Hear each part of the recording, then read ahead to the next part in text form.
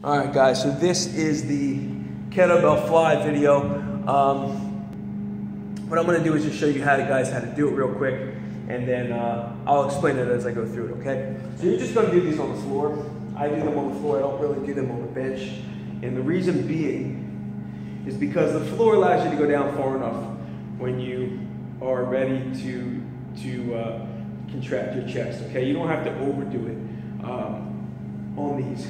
So what you're gonna do, okay, is get set with your kettlebells. Press them straight up, elbows slightly fixed, palms facing each other. You're gonna open up the chest, touch the floor with your triceps, and squeeze.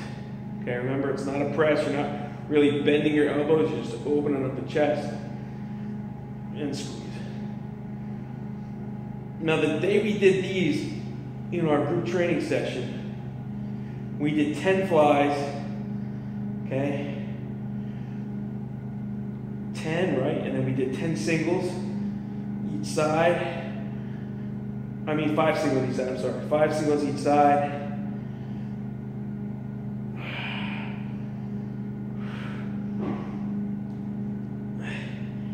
And then after the 5 singles each side, we did 5 presses.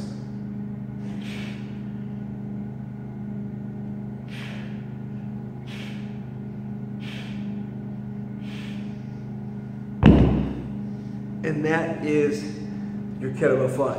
Now, we did that as a finisher, so you can do your regular kettlebell flies on the floor for a few sets.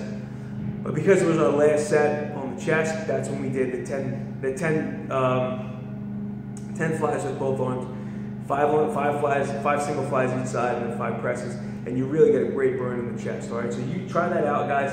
Let me know how it works for you, and that's it. On to the next one.